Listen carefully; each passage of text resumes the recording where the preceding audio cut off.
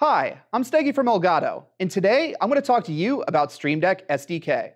We originally launched Stream Deck back in March of 2017.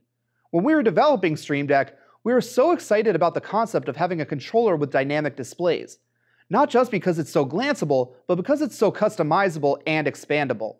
We knew we wanted to hit on a core number of features at launch with Stream Deck, as well as the next few updates. But the best part about Stream Deck is our ability to add updates and features based on community feedback and ideas. We could essentially crowdsource Stream Deck into the perfect companion for your computer. And since its release, we've released a number of updates and new features about once a month, but the ideas have not stopped coming in for Stream Deck. And not just for streaming either.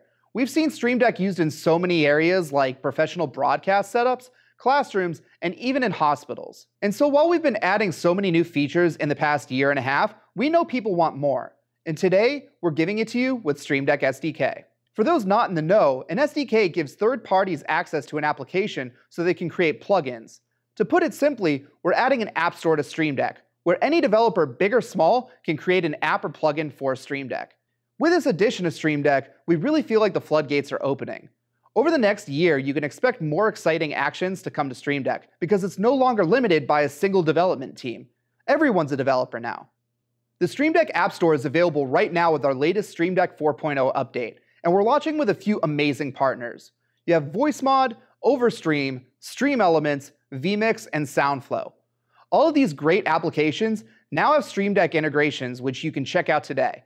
Please let us know your thoughts of the Stream Deck SDK and our App Store. What integration would you like to see added? Let us know in the comments section down below. Once again, I'm Steggy from Elgato, and until our next video, good luck and have fun.